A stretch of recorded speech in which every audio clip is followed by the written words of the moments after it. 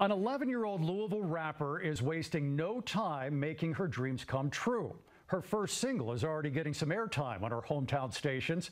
Wave News reporter Marissa Burke shares this 11-year-old special message that's positively Wave.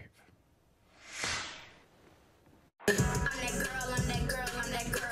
No, I can achieve anything in this world. You were listening to Clean Jai, an 11-year-old Louisville rapper. She hasn't been on the music scene long, but one of her songs already made it to a local radio station. It feels good. I didn't think I was going to blow up as fast as I did. It's about a year since I started rapping. Clean Jai's music career started as a father-daughter bonding. Her dad would make beats, and she would rap. Her lyrics are about normal kid stuff like texting on the phone and wearing name-brand clothes, all while sharing positive affirmations. Never let them stop you, they can throw you off your game. No. You're yourself, be yourself, and when you're yourself, you don't have to get judged by it. Don't try to be the same as other people.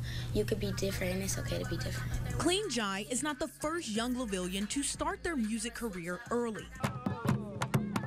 Civil rights activist Alberta O. Jones wrote her first song at 14 years old. Clean Jai will shoot her next video at the music-themed park dedicated to Jones.